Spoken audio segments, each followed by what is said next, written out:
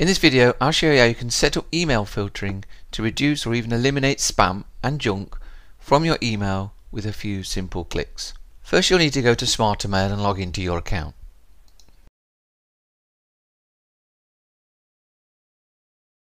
After you've logged in, click on the settings icon in the toolbar and then click on the filtering expander symbol in the tree menu on the left. First thing to look at is the spam filtering section. The first thing you'll notice is that the default spam settings are selected. To see what these actually mean, click on the Actions tab.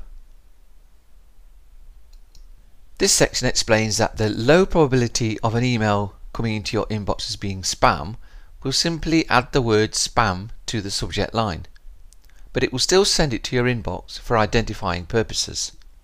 The next level is medium probability, and that will send the message to the junk folder, and the highest possibility of a message being spam is currently deleted altogether.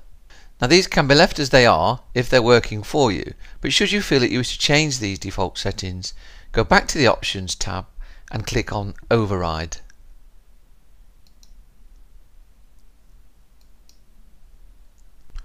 Once you select this option, the Actions section now changes and you can choose an action more suitable for your needs. So click on the Actions tab and we can see that no action is being taken on any of the probabilities of an email being spam. But to simply change those choices, click on the drop down menu and make your choices accordingly. So you might want to move them all to the junk folder to begin with and just add a message to the subject line for email that gets through for identifying purposes. But whatever your choices, once you're happy, be sure to click on the Save icon to keep them. For more specific spam filtering, you'll want to turn your attention to the content filtering on the menu tree. Under content filtering, you'll be able to apply any number of rules to incoming mail and have an action carried out on those rules that you see fit. So as you can see, we currently don't have any content filtering on this email account. So we go up to the toolbar and click New, and from the content filtering choices choose any or more than one from the options available, such as subject, address, email header, any that you feel appropriate. Let's choose subject or body text. Then click the Next button. Choose from the options of All and tick the wildcard checkbox. And then add the words or phrases in the text box that will be recognized as spam words. Now I've already got a few, so I will just copy and paste those in. If I just extend that box a little bit, you can see it is important that you add just one per line. So it can be a phrase, but one per line. Then click Next. Now give the filter a name, such as Spam Blocker, and then choose an action for the filter to take when it encounters any of the words that you have entered into your list.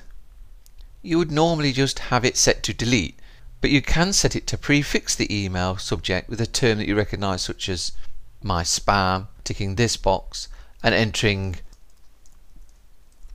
my spam in the subject line. What this option does is allow the email still to be sent to you, but it will be flagged as potential spam.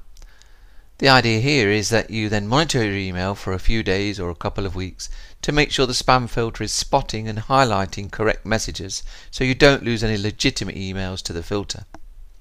Once you are happy, after a few days the filter is correctly identifying spam, you can come back to the filter and change the action to delete. I'm going to do that now though, because I'm fairly happy that the words contained in my filter are going to represent spam message. So choose delete and then click Save. That will now stop emails coming through to my account that contain those words. Over a period of time, you might find that other words and other spam are getting through to your inbox, and you should come back to SmarterMail and edit this spam rule to include those extra words. Click the Edit in the toolbar and just follow through the next until you see the text area where you can enter more words at any time, and simply click the next icon and then save. So you don't have to create a new spam filter every time when you start seeing messages appear with a theme or word or even an IP address. You can come back into your filtering, edit the rule, and you'll instantly stop that new spam coming through. Once you have created your spam filters, don't forget to log out by clicking on the logout link in the top right corner. And there you have it. That's how to reduce or even eliminate spam coming into your email.